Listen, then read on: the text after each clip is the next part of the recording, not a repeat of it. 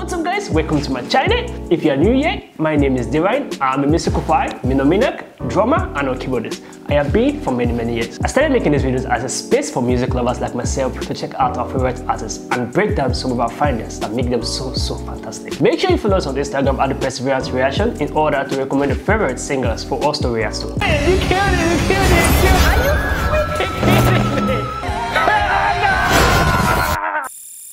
What's up YouTube? Hope you guys are feeling good. Today guys, we're back again with a new video guys. My beautiful guys. My name is Divine and welcome to the Perseverance guys. Today we're excited, we're happy. This was recommended by you guys. The Bible says Jesus is not God. Shocking evidence. Guys, to be sincere, ever since I've been reacting to Muslim videos, I think I need some psychological evaluation of myself because I've been having some dreams. I've been having some thoughts when I'm walking.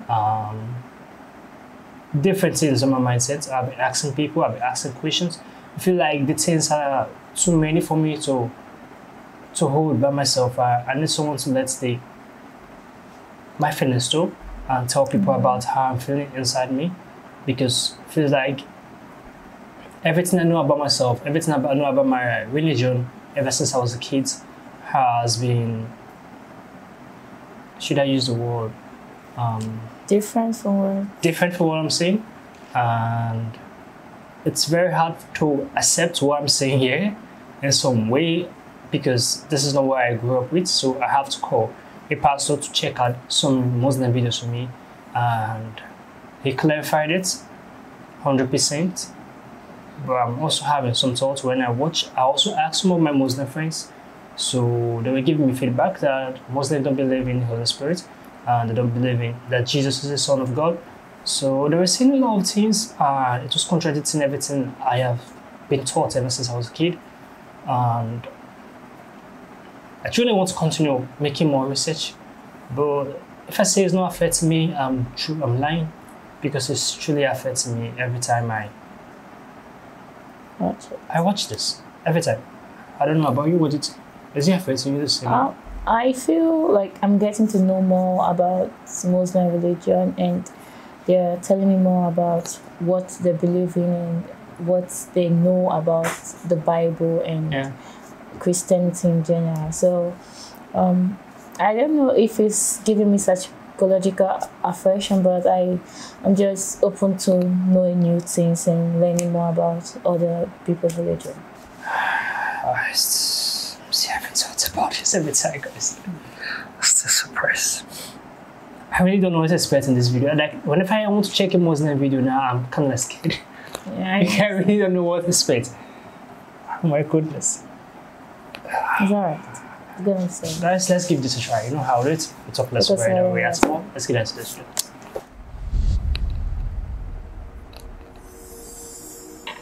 Despite the fact that Jesus, peace be upon him, is one of the most significant personalities to have ever walked the earth, he is also perhaps the most misunderstood and misrepresented person in history. Just who is Jesus? What is his nature? God? Man? Both? This video will examine some reasons from the Bible why Jesus cannot be God. The doctrine of the Trinity defines God as one being, who exists eternally as three distinct persons: the Father, the Son, the Holy Spirit. Each person is said to be fully God, yet Trinitarians believe they are not three gods, but one God. A key element of the Trinity is the Incarnation. This teaches that the second person of the Trinity, God the Son, took on human flesh in the bodily form of Jesus. Thus, when Mary gave birth to Jesus, God entered into the creation as a human being.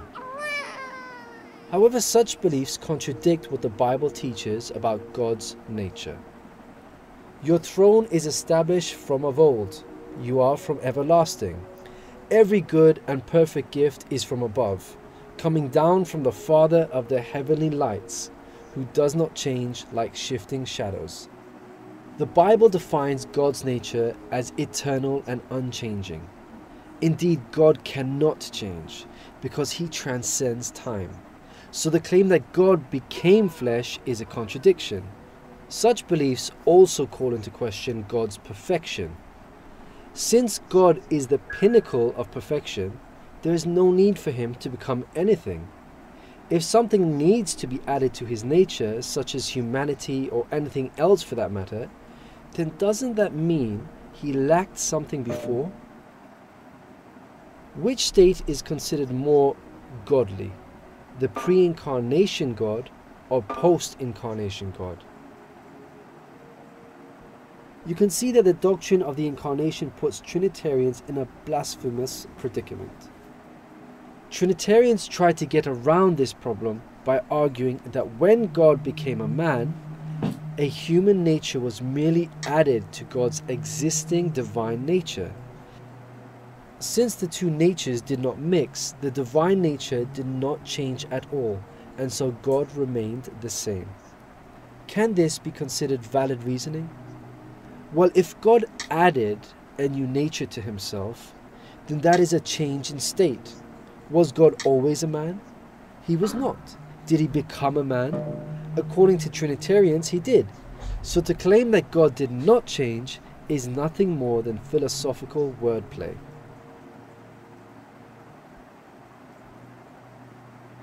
The New Testament mentions an incident with Jesus and a fig tree. Jesus was hungry. Seeing in the distance a fig tree in leaf, he went to find out if it had any fruit. When he reached it, he found nothing but leaves, because it was not the season for figs. Then he said to the tree, "May no one ever eat fruit from you again." We are told that Jesus approached a fig tree because he was hungry, and when he realized it had no fruit, he became angry and cursed it. Now such an incident makes no sense in light of the Trinitarian claim that Jesus is fully God. God is all-knowing. So if Jesus really is God, then that would make him the creator of fig trees, in which case, how could he have been ignorant of the fact that it was not the season for figs? If Trinitarians want to argue that it was the limited human nature that made this mistake, then why did the divine nature act on the mistake of the human nature?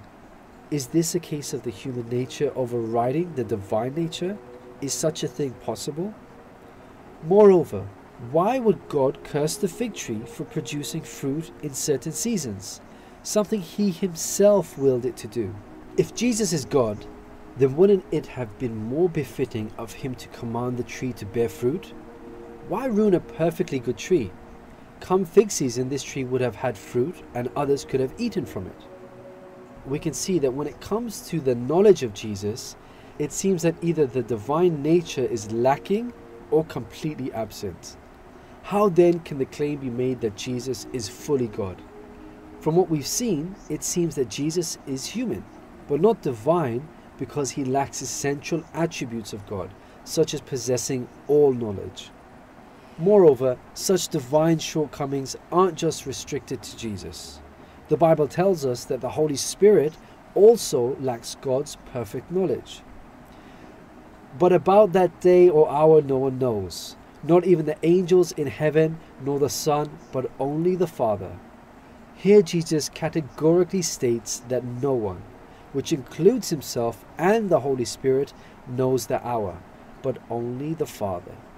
Since they both lack the Father's knowledge, the Trinitarian claim that the Father, Son, and Holy Spirit are equal is false.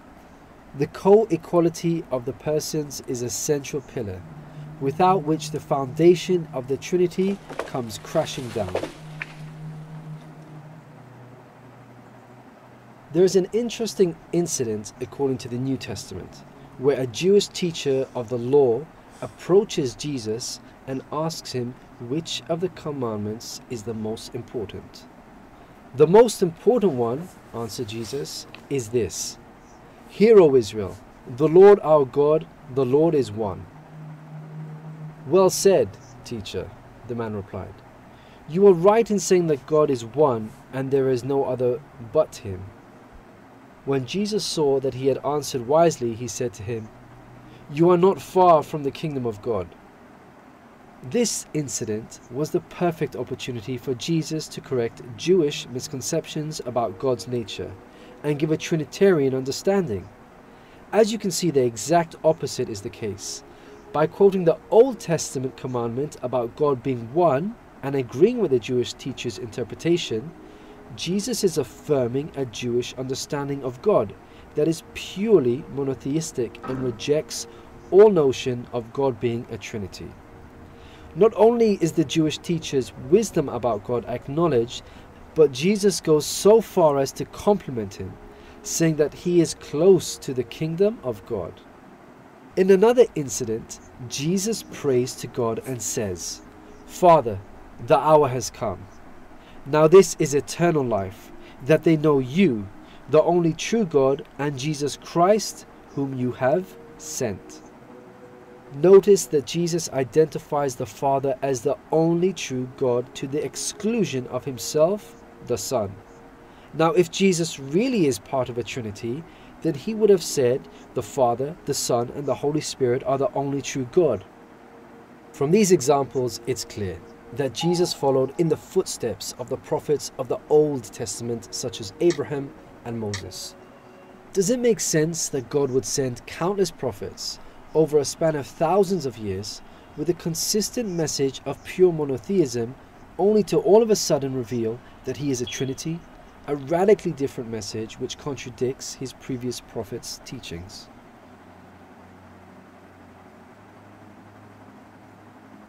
Muslims respect and love Jesus as a great prophet of God. In fact, Islam holds a unique position among world religions, as it is the only religion other than Christianity that acknowledges Jesus as the Messiah. You may be surprised to know that Jesus is mentioned more times by name in the Quran than Muhammad, peace be upon them both, and that Mary, the mother of Jesus, even has a chapter of the Quran named after her. God, out of his mercy for mankind, resolved all of the confusion surrounding Jesus by revealing the Quran. The Quran puts forward a clear picture of both God and Jesus that is easy to understand. People of the book, Jews and Christians, do not go to excess in your religion, and do not say anything about God except the truth. The Messiah, Jesus, son of Mary, was nothing more than a messenger of God, his word directed to Mary, a spirit from him. So believe in God and his messengers, and do not speak of a Trinity. Stop this. That is better for you. God is only one God. He is far above having a son. Everything in the heavens and the earth belongs to him, and he is the best one to trust. Jesus is not God, or even the literal Son of God. Rather, he is a man, messenger, and Messiah. He is a creation of God, just like the messengers that God sent before him, such as Abraham and Moses. God, by contrast, is unique and separate from his creation. Islam is a religion of clear guidance.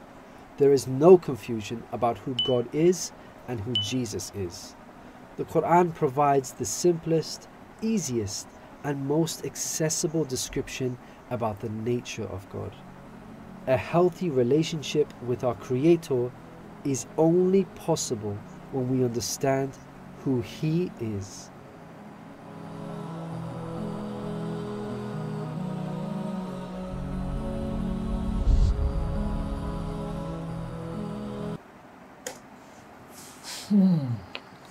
This was a lot. Being a Christian, as I am right now, I would say I dispute this part full time. Using the example of a fig tree to explain the pattern of Trinity, truly don't accept it, because the person who made this video, according to what I've said right here, is saying things out of his own understanding. Exactly. What he thinks, and giving feedback to it. All my life I've been taught, and I have experienced miracles. I have been imparted full time. Jesus being the Son of God, clearly it's on the Bible. I believe in that. And having the Holy Spirit after Jesus ascended to heaven. He says he's going to send us a comforter, which is the Holy Spirit. Having the Holy Spirit in me, being Trinity, was all ordained by God. God himself, I see God as an higher authority. He's the highest. Yeah. Though they are being like God, the Son, Jesus, and the Holy Spirit, but God is the highest. In the beginning, there was nothing. He said, let there be light. It was a word, an utterance from God. He was the one who said, let there be light. They didn't say Jesus said, let there be light. Though they are three. But he is the creator. That's why he's called the Father. Yeah, exactly. The Father ought to know more. That is why he's called the Father. I'm not here to argue or debate about this, but to my own understanding about this video, the person who constructed this video himself is talking to me basically because out of his own understanding, my own understanding is that there's Trinity. Me believing in it, you might feel like I'm stupid, but all my life, it's not because I have been brought up in that pattern. It's because I read the Word of God. I have witness. I'm a testimony. It was not being spoken by a man to me or a preacher. It was an encounter. So I know there's a lot of false prophets in the world. So I don't believe every word I hear. I'm very, very distinct. There's no word I hear picked into me. I'm being guided by the Holy Spirit. That is what we've been taught. That is how I learned it. That is what I feel in me. And that is the guidance that I've been passing through my life.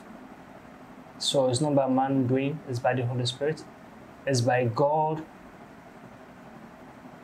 guidance in my life. It's not by man doing. I'll keep on saying that. This video itself, it was, to me, how I say it, just basically talking to the Christians that we should not believe in the Trinity. It was fully talking about the Christians, and I fully dispute it. I do not agree to it 100%. What do you think?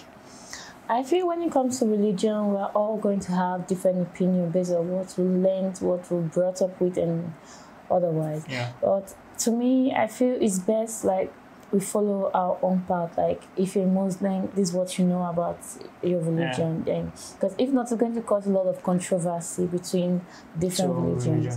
But when you talk about the Trinity, it's there. Yeah, there's Trinity. It's God the Father, God the Son, and God the Holy Spirit. Even when he was talking about the scriptures, when he said that even him, the Son, don't know when the end time is going to be. Yeah. So if you believe in Jesus Christ, why don't you believe Jesus is the Son of God? Because even in the Bible, it's there that Jesus is the Son of God. But let's not talk about that. Right? The part that they say that the Trinity is not true, I feel that's your belief, that's your own understanding based on what you have been taught. But these are understanding based on what we've seen, miracles that have happened. So we all have different perspectives, we all have different understanding about the Bible, the Quran, and otherwise. But I just feel that in the end of the day, despite everything, despite all the misconceptions, despite all the disagreements, we all know God, we all know that He's the Almighty, He's the beginning and the end. And I feel if we keep living with love, leading with love, and obeying the commandment that God has left for us, and serving Him in truth, in spirit, we are all going to go to heaven at the end of the day. So arguing about this, I think it's going to cause a lot of controversy, a lot of dispute. So we should just believe in what we truly believe in what we've been taught. I believe in the Trinity. You don't. We all have our own perspective about things. So differences. Yeah, we all have differences, and it's normal because if we don't have differences, I don't think the world will be as big as it is today. But this was a wonderful message for him. But all I can say is that he picked out Bible verses based on his own perspective, and he just explained it. If you're to read the chapters better, you're going to get a clearer view and a clearer understanding of what those chapters of the Bible were talking about. Yeah, that's true. Thanks for recommending this video. I greatly appreciate it. Guys, comment down below your thoughts about this video. What do you think? Comment down below, guys. Subscribe to our channel, guys. You know how to do it. We'll see you guys in the next video. Make sure you stay safe. I just want a bag, like an old lady. I'm backwoods smoking, I don't own papers. Pass that 808, that don't shake her. Oh, bitch, you know I'm grinding like a pro skater. Baby mama bugging, I'm so quick to hit ignore. Buku bitches in my bed, I got scales all